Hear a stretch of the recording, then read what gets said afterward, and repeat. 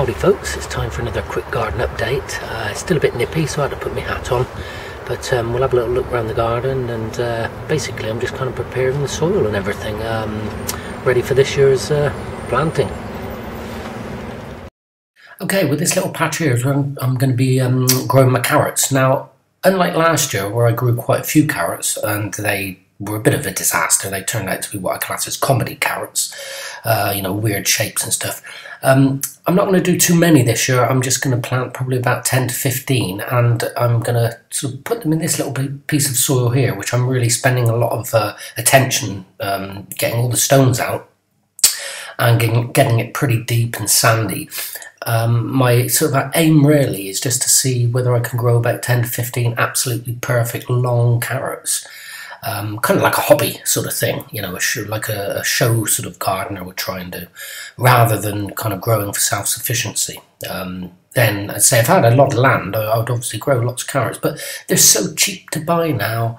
I don't really want to waste my kind of garden real estate on just carrots and things that don't tend to grow very well in the kind of soil that I have. This, as I say, I'm going to really work on it, and as you can see, it's really sandy and fine, and hopefully I'll get some really decent carrots.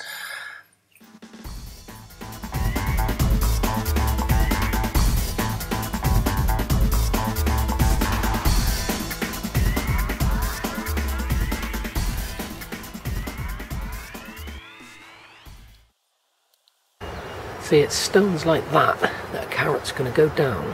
And if it's flat, it's going to hit that and it can't go any further, and then it'll split. So by removing these, it'll allow the carrot to just go straight down, or whatever other root vegetable you're planting. I'm not going to bother with parsnips this year. They're too hard to germinate. It's too long a growing season, and the results for me in the past few years are just useless, so I'd rather just buy them.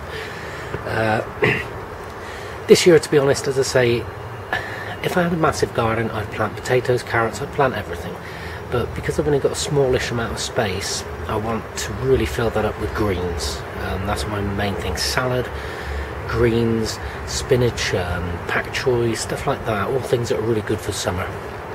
Potatoes, carrots, parsnips that I can just buy from the store. Don't like buying things from the store, but they've made it cheap enough to do it. As I say, this year the carrots are just an experiment to see how well I can grow them. And a quick look here, there's the daikon coming on brilliantly. There's purple sprouting, a couple of tomatoes, the rest haven't germinated yet. So things are growing, and there's carrots at the end. I'm determined this year, if the weather's nice, to make sure I get a really good harvest of daikon. Fingers crossed.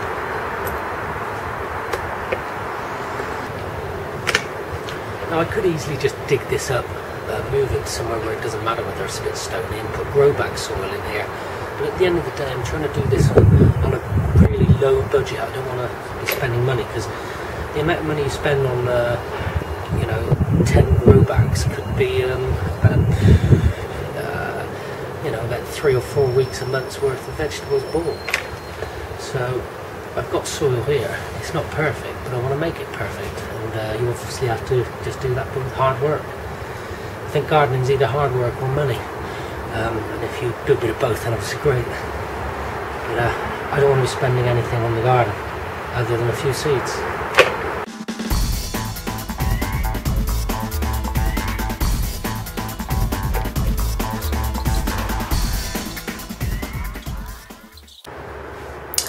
Okay, what I'm doing here, and this heavy work, is I'm going to be I'm trying to dig down about 1.5 feet, maybe a little more. As you can see here, now this is going to be for the daikon. Now that's basically kind of an Asian radish, and it can grow massive under the right conditions. So I'm trying to go down as deep as possible. I'm kind of hitting roots now from the tree, so that's probably about as deep as I'm going to get it. But if I can get a daikon growing, you know, 1.5 feet, bit of metal here, then I'll be a happy man.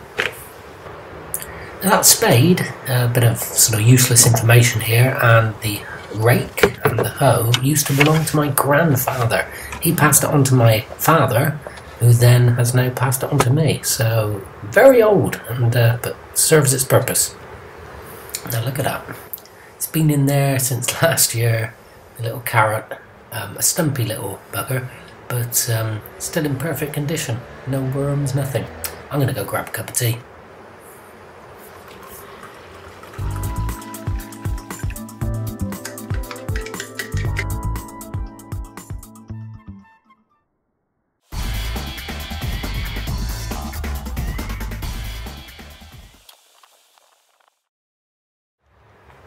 Now I suddenly come up with this idea how to use this chicken wire to actually sieve the soil and get rid of the large stones.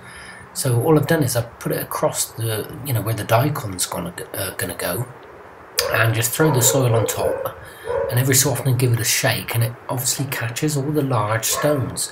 Any of the stones that actually gets through the double kind of layer are going to be too small to worry about. So yeah. Okay, taking that idea a little further, I've made myself a kind of gold panning sieve to get rid of all the large stones. Well, after about an hour of sieving and digging and everything else, the soil's starting to look really good. It's pretty much stone free, very sandy. Yeah, so hopefully any sort of root vegetables will do well here. Let's have a little overview.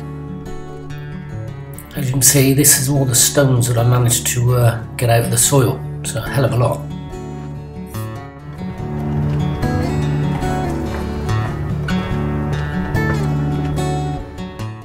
Well, the sun's actually come out, and it's turning out to be quite a nice day. Obviously this morning it was very nippy, but managed to take the hat and coat off. This is usually where I plant flowers.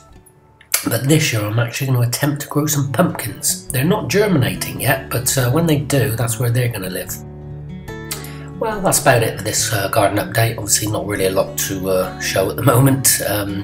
Hopefully the next one will be obviously when I'm starting to plant stuff. Yeah, I hope you all have a great day, and I'll see you in the next video. Catch you later.